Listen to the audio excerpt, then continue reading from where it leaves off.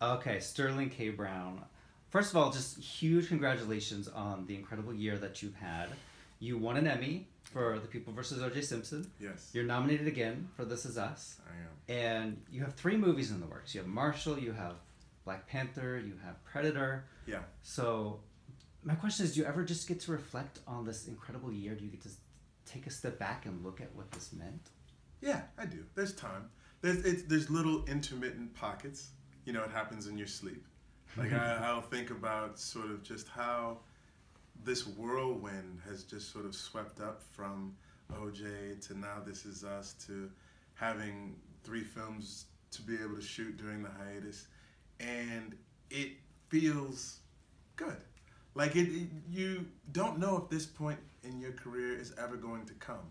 You're happy to just be working, but to be working consistently on things that people enjoy, both critically and popularly, I'm excited, man. Yeah. And before we talk about This Is Us, I want to Yeah. go back to when you won the Emmy for People versus OJ. Sure.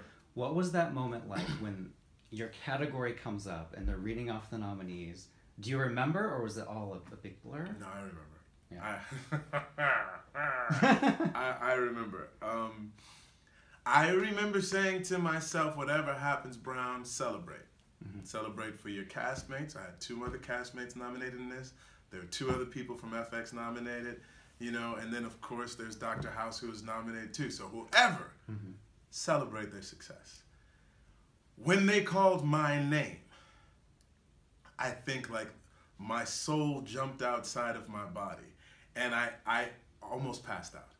And I remembered, like, you get like 45 seconds to say something, so get up there, say your words. I got a chance to kiss my wife, and I remember her face, like we were both looking at each other like, this is happening. I remember hugging Cuba, and I remember I wanted to walk up on stage slowly because I'd already seen many women face plant. Thankfully I didn't have a train, anything like that, but still I was just taking it one step at a time. And folks stood up. Mm-hmm. Like I remember seeing folks stand up, and like it takes your breath away for a second when you get that kind of recognition from your peers, you know, people whose work that you have respected for years and years and years. They stood up and said, like, kind of welcome. That was awesome. And in your speech, you talked about, you know, you can hear the people in St. Louis, you know, shouting and screaming for you, and you said specifically, like, "Mama, I can hear you." Yeah. I want to know, when you talked to your mom, I'm sure it was that night, right? What did she say to you? I didn't talk to her that night because my phone Died. It got hit with so many different things at once, like texts, voicemails, like, you know, the computer part of it. Like, it didn't work until the next morning, where I had like 96, the 212 messages, something crazy. I had a lot of different stuff. So I didn't talk to her till the next day, but my mom is classically low-key. Congratulations. I was like, thank you, Mama. I appreciate that. She said, how do you feel? I said, I feel good. You know, she's like, I can't. She said, this is amazing. I said, yeah, Ma, it is. It really is. So she was how I expected her to be. You know what I'm saying? But when I talked to everybody else from St. Louis, like, it was really cool to see that love, because I think I could feel it. Yeah. I could feel that love from 1,800 miles away coming my way. And I had to acknowledge where I'm coming from, you know. And onto This Is Us. When I first heard what it was about, I'm like, that sounds really interesting. All these people born on the same day. Yeah. And then I watched it, and it was totally something other than what I thought. I kind of thought it would be like a sci-fi type of show. Right. And it was this really, really gripping family drama with great performances and fun twists and turns that keep people coming back. Sure. I kind of want to know, when you read the script, the pilot, for the first time, did you know right away that this would be huge? I knew it was something special.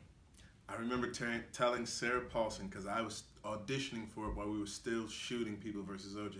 I said, I think I found what I want to do next. You know, she said, really? I was like, yeah. She said, go get it. Right? Because there had so many people saying, like, don't do anything until the show comes out. Like the first 6 episodes. Even Brad Simpson said, I don't want you to do anything. Pick another job until the first 6 episodes comes out. And I was like, all right, but I already booked this pilot, so I can't really do anything now. But it was a no-brainer. Like it leaps off of the page. Dan Fogelman is a genius. And he makes you laugh out loud and he makes you weep while you're sitting down at your desk. So I felt as if I had that experience just reading this, hopefully when people actually see it, they'll have a similar response. And the Emmys loved it. It got a ton of nominations, Yeah. including Best Drama Series. Yeah. And you are actually up against your TV dad in the same category, you and Milo. Yes. So you guys gonna duke it out? How are you gonna take him down? It's the 8th time in history, and I know this because I read Gold Derby. Yes. It's like you and True Detective and Yeah. NYPD Blue. NYPD Blue, ER, West Wing. West Wing. Those are some good shows. Those are decent. They're solid. They're solid shows. We're not duking it out. You know what's so amazing too is that we have two storylines that don't intersect at all, but that the writing was strong enough to support both of us getting a nomination in the lead actor category. It's a testimony to Fogelman and our writers that they give something for everyone to do. You know, because oftentimes you can show up and you may have a little side salad or whatnot, and it's tasty, but it doesn't fill you up. We get meat and potatoes week in and week out, and that's a testimony to our writers. So the only thing that we say is like we're up against, you know, Kaiser Soze and Hannibal Lecter, so we're just happy to be invited to the party. I hope you take everyone down.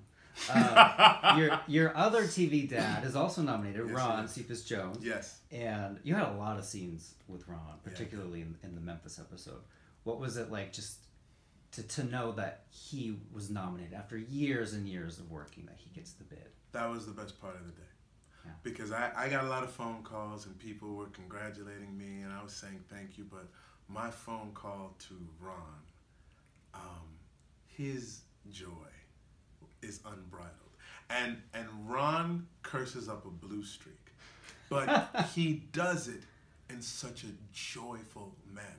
And like, I don't know if I won't do it for our audience or not, but he'd be like, yeah, son, I'm so happy about this shit. Like, he gets so amped up about the whole thing that I just start crying. So I was really, really happy for him because I didn't know what his involvement with the show would be moving forward. I knew that he would be involved, but probably not to the same extent that he was in season 1. So for him to get that recognition, I was happy. Yeah, very well deserved. Yeah. One thing I noticed a couple months ago, looking through the Best Actor category, is that Andre Braugher was the last Black actor to win. This was 19 years ago for Homicide. Yeah, man. So, and I know you're a fan of Andre. How could you not be? How can you not? What would it be? What would it mean to you to just follow in his footsteps? Andre Braugher is a Stanford man, as is Sterling K. Brown. Andre Braugher is married to a woman who went to grad school at NYU, as is Sterling K. Brown. I did not know I was following the formula to get a nomination as an African-American male for the best lead actor in a drama series, but clearly there's something to it. He's tremendous. He came and spoke to us when we were still in grad school at NYU, and his portrayal in Glory was still really fresh in my head, and the raw emotion that he brought to that performance. And he talks about how Michael Beach taught him how to act for the camera, because at Juilliard and at NYU, there's not a lot of camera classes. It's for the stage. And so there's a slow transition and learning curve to take theatrical truth and turn it into cinematic truth. I think he's absolutely phenomenal. To see what he's doing on Brooklyn Nine-Nine right now, like he's killing the game in a whole new way. If I can have a career like Dre Brower's, I'd be doing all right. The episode you submitted to the Emmys is, of course, Memphis. Yeah. Did you, first of all, before we talk about Memphis, were you considering any others, or was that just the one that you knew? I considered Jack Pearson's son, for sure, because I really love the relationship between Kevin and Randall in that, dealing with Randall's anxiety and the breakdown that he had in the office. It was powerful to portray because it was physically exhausting, like inhabiting a space of somebody who's sort of imploding on themselves. And then when the audience saw it and the response that I got from other people who suffer from anxiety and saying how they felt as if they hadn't seen it in that way, but they were very thankful for it. It was 6 in one hand, half a dozen in the other, but I felt like Memphis as a whole is just one of those powerful episodes of television that people remember, like the way in which I remember Battle of the Bastards or, you know, Love's Labor's Lost for episode of ER from back in the day. Like, I feel like Memphis may occupy that space for people at some time in the future. So, yeah. There was also a great episode for Ron, and that was his episode of submission too, right? Yeah. And Brian Tyree Henry, your buddy in real life. Yeah, man. Talk about working with Brian. Dude. So Brian comes onto the show, and he says, Brown, I think I just swagger jacked your show. I was like, did you really? He's like, yeah, man, I don't want to toot my own horn or anything, but I think I just swagger jacked your show. And so we only get one scene, because most of his work is in the past with Jamel, who plays young William. But it was so much fun to go into that scene, to recognize him as being my family, because he is my family. And the enthusiasm that Sterling has for being in a scene with Brian is what Randall has for being in something with Cousin Ricky. So it was awesome. Like, it wasn't enough. And I believe that there are possible hopes of Cousin Ricky coming back. Ooh. Right? Get a little tease. But it's awesome. Because we speak the same language as actors. We kind of work in a very similar way. So anytime I get a chance to spend with him is awesome. And the fact that he got nominated also made me very, very happy. Yeah. I mean, every time I hear that man sing that song, I get goosebumps. It's dope. Do you have a favorite Randall moment for all of season 1? Because my favorite was actually the moment where you found out that your dad had a male lover, and your reaction, or Randall's reaction, was just like, wait, what? It was such a funny little moment that I just love. What about you? What was your favorite Randall? I like that moment. I think about some of the lighter moments, like when he meets Cousin Ricky. He's like, wait, you my cousin? I enjoy like the sort of goofiness that he has. In particular, when he goes to the career day for his daughter and he writes a song about what he does for a living. It just tickles me. Like, when I watch it, I'm like, you're a damn fool, Randall, but you try so hard, and God bless you for it. So that's probably one that I really enjoy. There's heavier moments. There's so many heavy moments that sometimes I just hold on to the lightness of it. Yeah. Can you kind of tease a little bit about season 2? Is there anything else you can give us a little hint about what's going to happen? Yep.